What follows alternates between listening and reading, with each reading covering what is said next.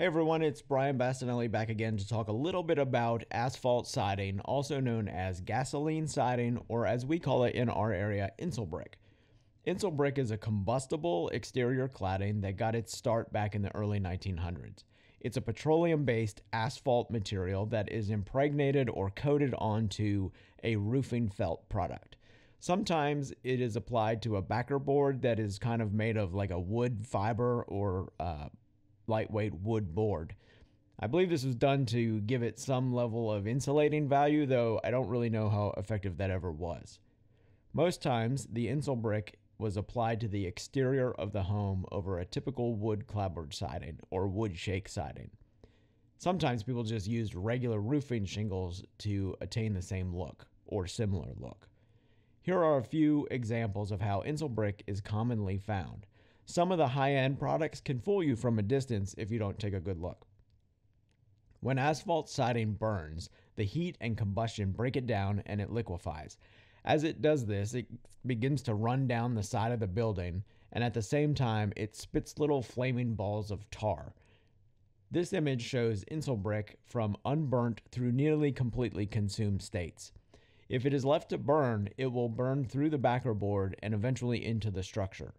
Don't assume that just because you extinguished an insul brick fire quickly, that it still didn't get into the structure. This area must be thoroughly overhauled and checked for extension.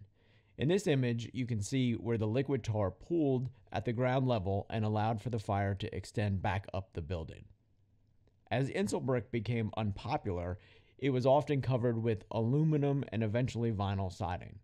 Of course, the vinyl siding is also a highly combustible layer of flammable exterior cladding that you'll have to deal with. Recently, we had a fire in a house that had wood clapboard siding that was covered with like a panelized insul brick and then vinyl siding over top of that. So I thought I'd take a quick look at some of the photos and video clips from that incident and go over some of the hazards and issues with fires involving asphalt-based combustible exterior coverings. The fire was dispatched at 1:30 in the afternoon on a cold and clear day. Upon responding from the station, I quickly saw a large column of black smoke coming from the area.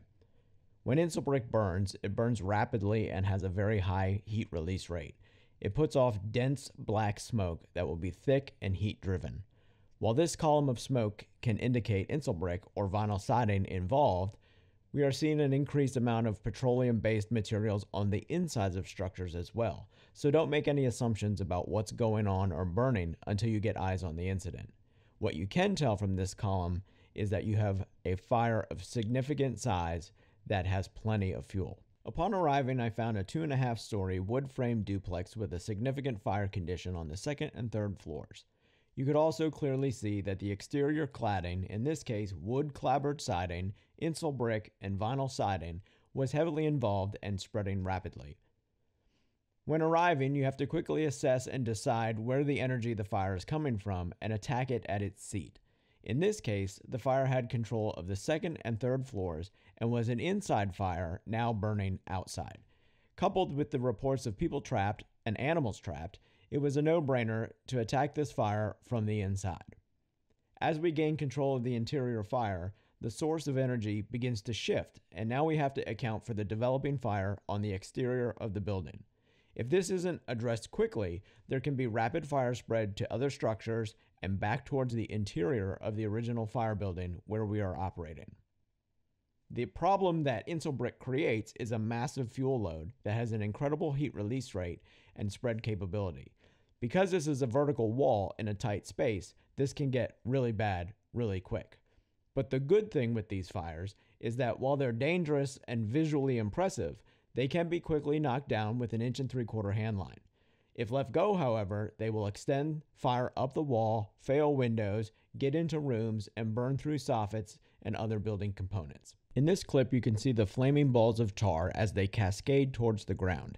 As they land, they pool and develop a good base of fire that can extend back to and up the side of the building. Here you can see the bases of several liquid asphalt fires that are building and beginning to extend back up the sides of the building. The collection of molten asphalt creates a strong heat and fuel source from which the fire can extend rapidly. These clips show how rapidly these fires can develop and extend. Okay, Okay, your Bravo wall has an insul brick fire on the exterior. If you can get a line out of one of those windows and hit it, great. We're stretching another line on the outside.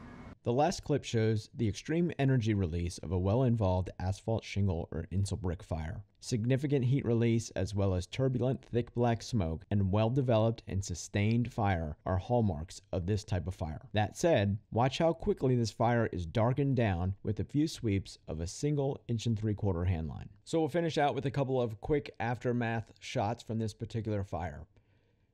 Hopefully you found some value in this short training on asphalt siding, and it's something that you can apply to the next fire that you go to that involves this particular product. If you like this type of training, you can check me out at Brian Bastinelli on social media or on YouTube at Brian Bastinelli. And please don't forget to check out firemanshipjournal.com, and you can also follow Firemanship Journal at Firemanship Journal on social media. And don't forget, be smart, be as safe as you can, and do your job.